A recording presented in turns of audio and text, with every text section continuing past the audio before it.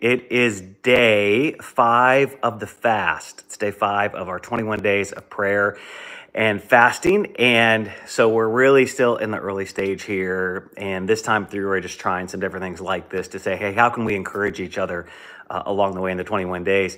And much like everything this year, this 21 days is built around this our word for the year of awakening, and us really saying, hey, God, what are you trying to awaken in me? What are you trying to awaken me to about you and about me and about the people around me and the world around me? What are you trying to awaken in me?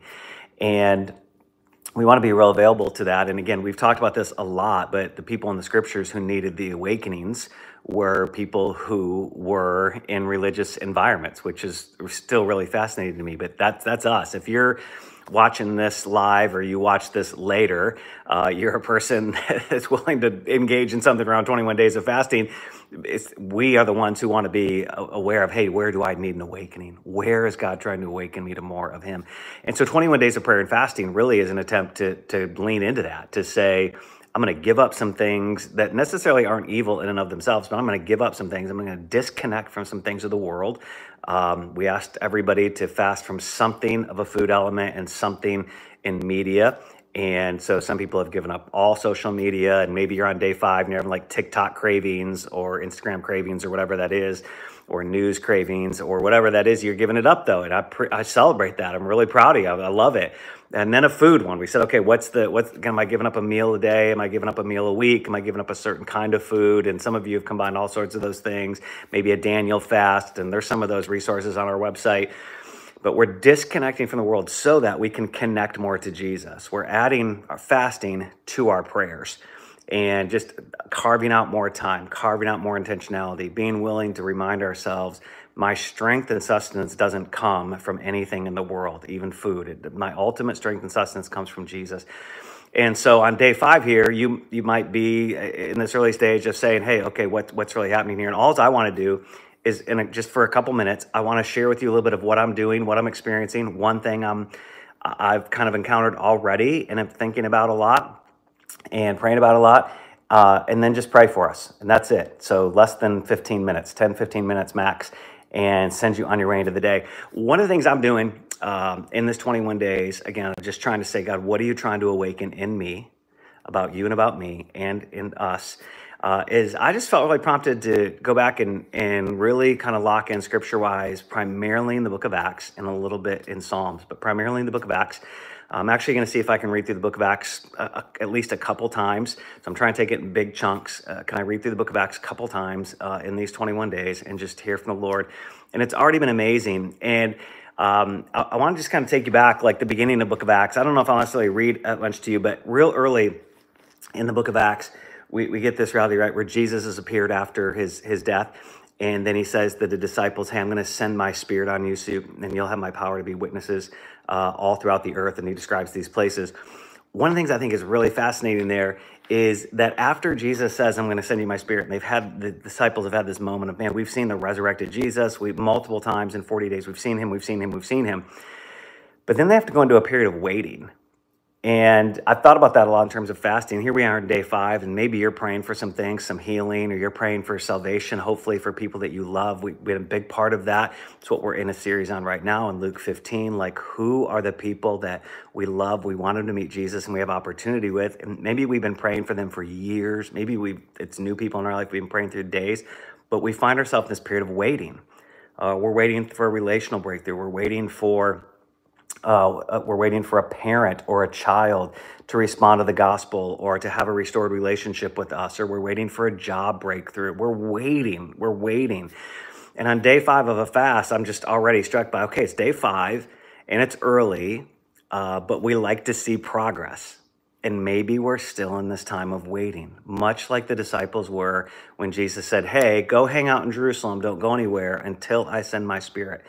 And a couple things happen in their waiting. Number one, they just keep praying together.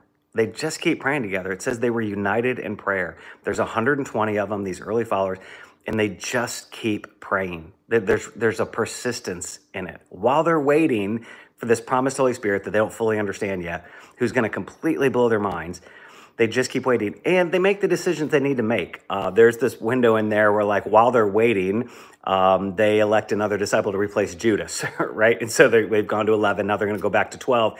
And so they're still making decisions. Like, there's still movement in the waiting. They're praying and they're moving. And I just want to encourage you early on here. It's only day 5, and maybe you got all this momentum, positive momentum. Maybe you're already kind of wishing, God, do a breakthrough. Fasting's been hard, and I have these cravings, and I have these longings, and maybe the ceilings feel a little bit like brass, and your prayers are coming back to you, and it doesn't feel like anything's getting through to God. It's okay. Like, there's a value in this waiting of being persistent, just being persistent. Let's stay at it. And while we're waiting, let's keep praying. And let's make decisions we need to make. If you need to make a decision on something, make it. If you need to have a conversation with somebody, have it. If you need to make a job decision, make it. Like we're in this mode of saying, okay, waiting is never wasted. So let's not waste our waiting. Okay, waiting is never wasted. God's trying to do something in it. So let's not waste our waiting by getting too impatient and too frantic and giving up too early. The 21 days, we're in it. We're early, but let's stay fully engaged in it. The other thing I just want to say, if you've already I already broke my fast 3 times in 5 days, and I ate this, and I watched it, it's okay. It's okay. There's a lot of grace. Like, we're just trying to lean into Jesus. Just recommit, reestablish, put a stake in the ground again, and say, look, I'm just going to disconnect from this stuff of the world so I can connect a little more to Jesus in this. And so I just want to encourage you in the waiting, and give you just to keep praying, to do what you need to do. And let me give you one last thing that's going to impact the whole rest of the book of Acts. I've already seen it. I'm 10 or 11 chapters in, and already kind of see this overplay.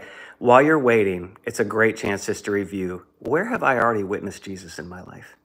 Maybe in the last 30 days, but maybe in the last 30 years. Like, sometimes it's while we're waiting for Jesus, while we're waiting for a breakthrough, we just go back and say, hey, let me go back and kind of witness my own salvation again. Let me go back and just witness a breakthrough again. Let me go back and just recount all the ways I've witnessed God work in my life, from the smallest things to the biggest things, from moments to seasons of time. Because after this period of waiting, when the Holy Spirit comes, the disciples, they become these witnesses, right? Power to be a witness. But here's what they keep doing. They keep telling what they witnessed. They keep telling what they witnessed with Jesus. They keep telling what they witnessed when they had the power of the Holy Spirit. And so it's a great time while we're waiting just to review, what have I already witnessed? What have I already witnessed? What have I already witnessed Jesus do? Because that's the story I'm going to tell people I love. That's the story I'm going to tell people that I'm praying for. That's the story I'm going to tell people one day that I'm trying to bring to Easter. Like, Easter's not the end game. Like, me witnessing, me just telling what I've witnessed Jesus do, right? How do I do that? So just review what you've witnessed Jesus do. Right? Just review what you do. Keep praying. Make decisions you need to make. And just review what you've already witnessed Jesus do. And the waiting, and then the rest of these 21 days, and while you're waiting for a breakthrough, and while you're really responding to this awakening. Jesus, I want to be awakened to what you're doing. I want to be awakened to who you are. I want to be awakened to who I am. And part of that is just review what you've already witnessed. Now, again, while we're doing all that, I hope you are praying for people you love. I hope you are leaned in and saying, look, Jesus, you did send your Spirit so we could witness to what you've done. I hope you're praying for people you love. I hope you are all the way leaned into saying, who can I bring with me? What's one person or family I can bring with me to an Easter experience at Journey? Who is that? If I'm traveling, who can I invite to join me online? If I'm traveling with people who don't know Jesus, how can I get us together to just experience Journey online on Easter morning? Like, there's always a way. There's always a way. And I want to encourage you just to really grab a hold of that. So I want to pray for us. Again, just want to encourage you in the waiting here in the early days of fasting, but I want to pray for us and then let you kind of get about the day and doing the thing, hopefully with a little bit of encouragement. In the waiting, keep praying. Let's just keep praying. We're in this thing together, all of us in 21 days. Just keep praying. Make decisions you need to make. It's okay. Don't panic. Don't be paralyzed. Make decisions you still need to make, much like the disciples did. And then just review what you've already witnessed. Review what you've already witnessed with Jesus. And all that's going to shape your prayers. It's going to shape the 21 days. It's going to shape your prayers for other people. It's going to shape how you witness. What is the story you tell about what you've witnessed Jesus do in your life? So let me pray for us. Jesus, thank you for inviting us into this 21 days. We're incredibly grateful that you have created ways for us to to sometimes just recalibrate, to connect with you a little more deeply. And my prayer is that at the end of the 21 days, we don't just go back to things of old, but that our lives are a little different. Our lives are a little better with you, that we are living a little differently because of what we've experienced with you in a concentrated, focused 21 days.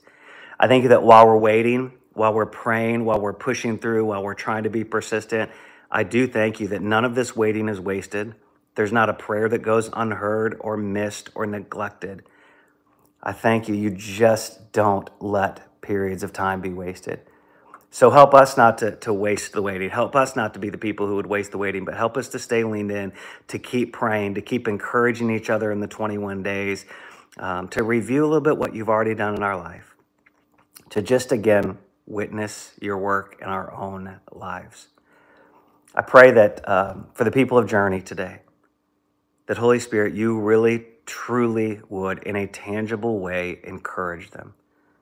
For every single person engaged in the 21 days, may day 5 be a day where you encourage, where you do remind them, while they're maybe waiting, their prayers are heard.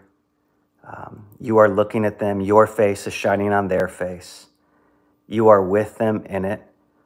You're weeping with those who are weeping right now. You're celebrating with those who are celebrating. You are present. Encourage every individual engaged in these 21 days. Encourage them with that, the reminder of your presence, I pray. Thanks, Jesus. Thanks for all you have for us, for all you're inviting us into, for all you're excited to give us and share with us. We pray these things, and I bless these people today. May your blessing and your goodness rest on them and go before them. In Jesus' name, amen.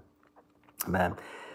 Church, it's good. For those of you who have jumped on really early in the morning, thank you. For those of you who catch this later, thank you. Really looking forward to seeing you on Sunday and then again on Tuesday night for an awakening night. Can't wait for that. Grab some friends and make sure you're a part of that. And I love you, church. Let's keep going. I'll talk to you soon. See ya.